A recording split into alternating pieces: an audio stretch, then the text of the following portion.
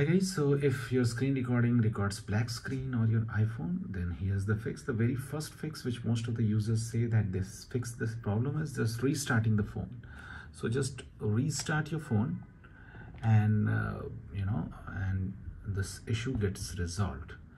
Now if this issue does not get resolved, one more thing which you can do is just going to settings and then going to battery and make sure the low power mode is turned off. Okay, make sure the low power mode is turned off.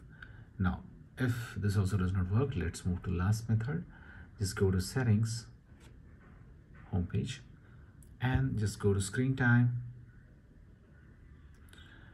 and what you have to do, you have to just go to content and privacy restrictions, tap on it. Now if this content and privacy restriction is turned on, then scroll down and find screen recording. Okay, if there is a screen recording in this list, then allow it, or better just turn this off altogether so that it cannot block your screen recording operation. So that's it guys. Please do like the video to support us, and thanks for watching the Geek Page.